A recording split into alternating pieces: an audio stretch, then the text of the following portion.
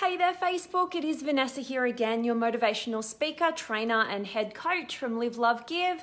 And today I've got a message that is all about the fact that your games are gaming you. And the reason why I wanted to jump into this one is because I've been having so many conversations recently around the topic of relationship and around game playing and, this constant confusion around, well, what do they want? What do they think of me? What do they like me? Do they love me? All this sort of stuff. And we're sort of like trying to play this guessing game and we're lacking clarity within ourselves, but our focus is on the games that we can play to ensure that the other person comes on board with who we are and what we want. And it's totally away from getting clarity over what we want as an individual. It's totally focused on this external person being a certain way and we're able to game play with them to the point of manipulating or convincing them to want to be with us in relationship, but we've lost sight of what we really want, what we really want to move toward, because ultimately we are seeking that validation and approval and all the rest of it from this external source as opposed to from ourselves. And I'm, for one, am feeling really sick of the amount of relationships out there that are totally living on the surface from two beautiful individuals who have such a yearning for so much depth in their connections and in their relationships, but they're so scared and they're so fearful of going first, of fully expressing who they are.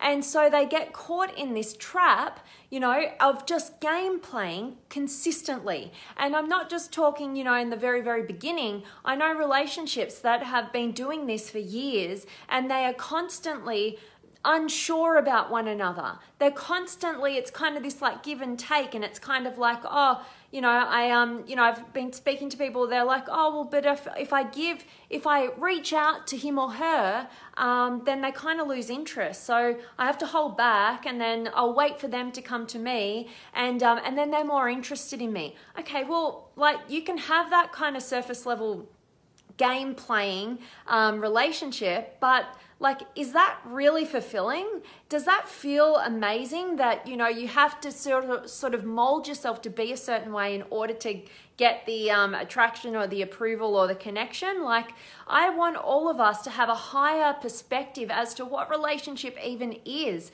Get beyond those games, the fear-based sort of manipulation, and ultimately move towards what we really want. And I know that all of us, have entered into some sort of game-playing behavior at one point or more in our lives.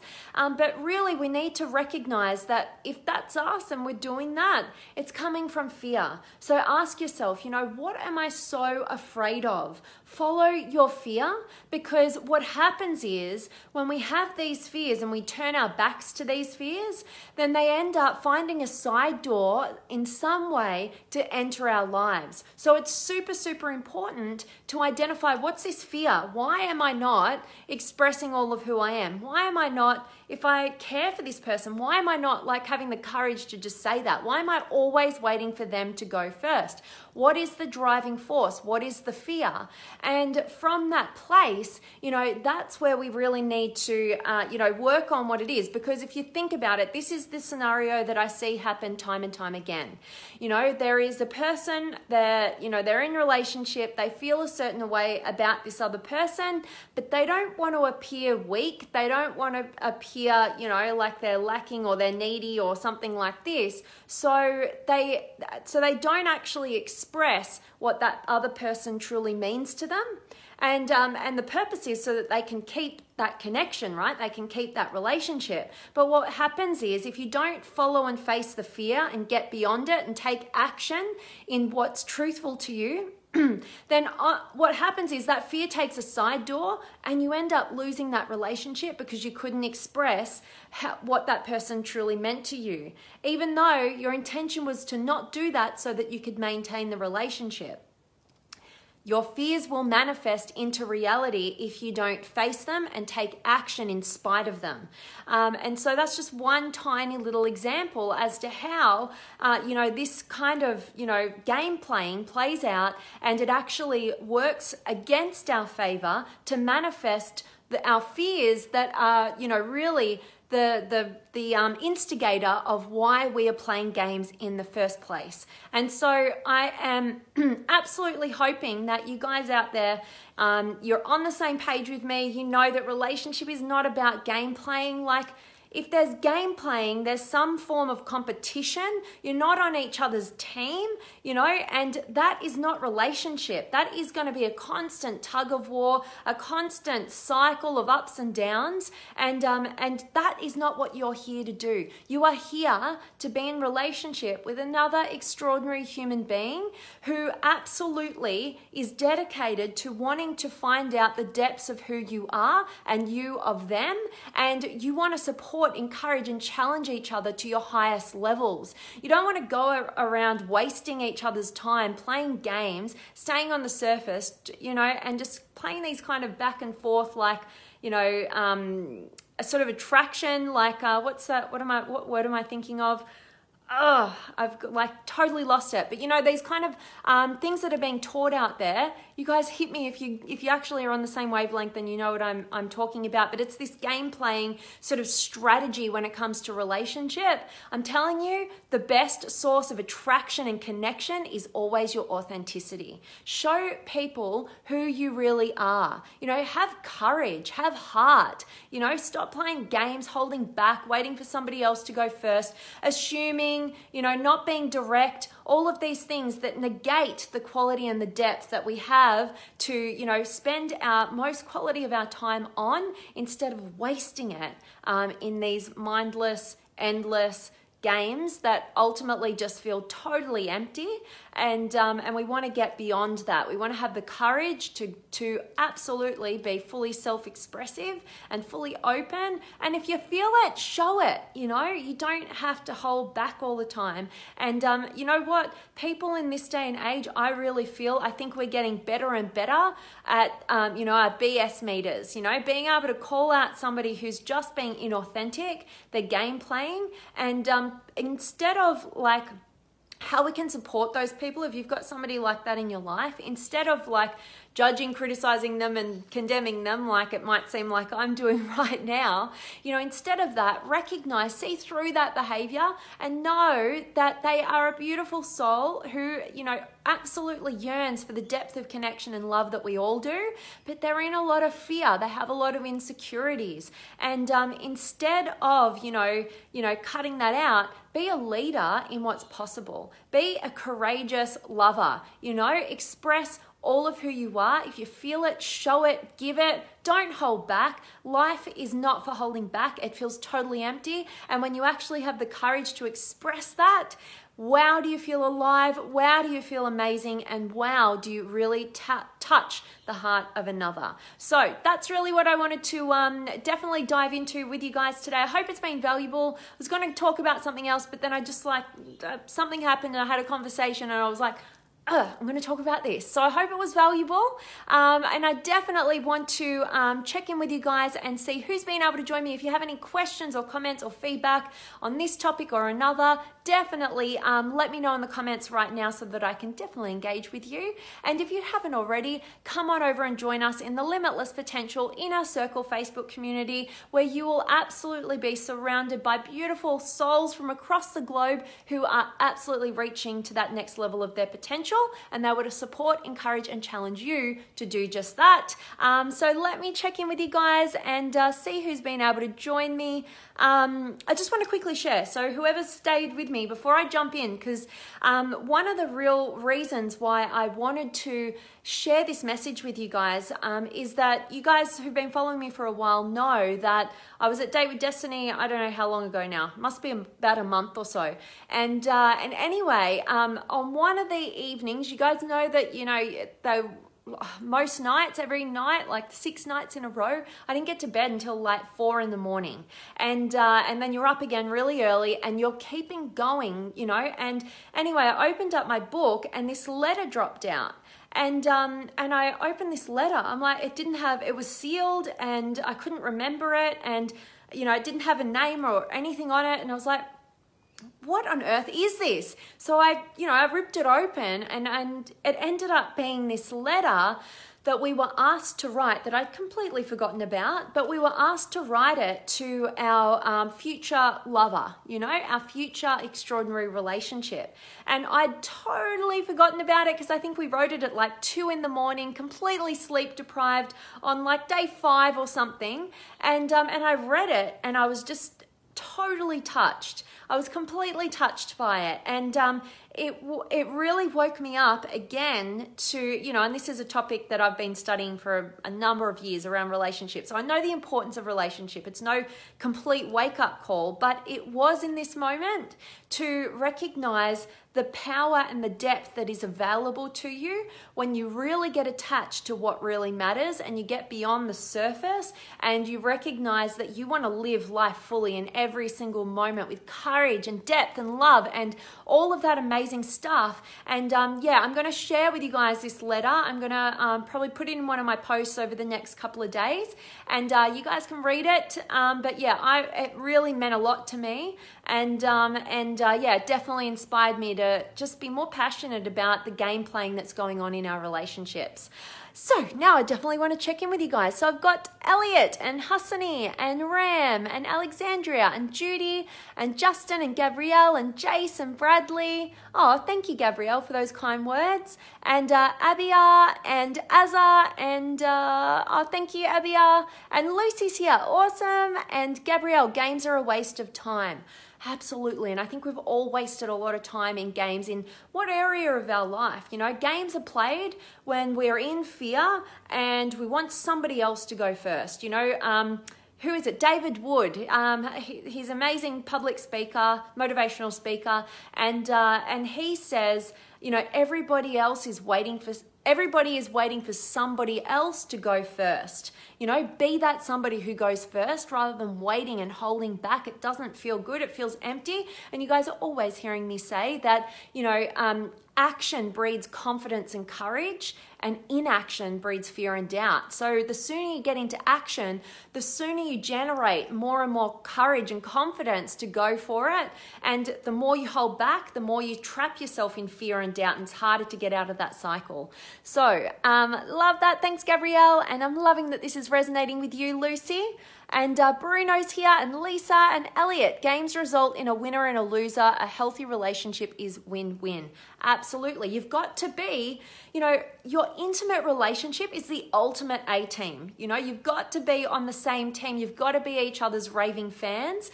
You know, you've got to have, you know, this third entity that you guys are creating together. So it's not me against you. It is what's best for the relationship, what's best for this third entity. And that's going to be us being true to who we are, not holding back and not having this give and take kind of relationship that is so soul draining and time wasting. And I want all of us to believe in the potentiality of something absolutely outstanding and extraordinary. You know, what you really yearn for. You don't have to be in these boring relationships that are just kind of just surface level, and you always feel like you've got to hold on to your own needs or something, or fight for them. It's a horrible circumstance, and I wish for all of us to have an extraordinary quality of relationship in our lives.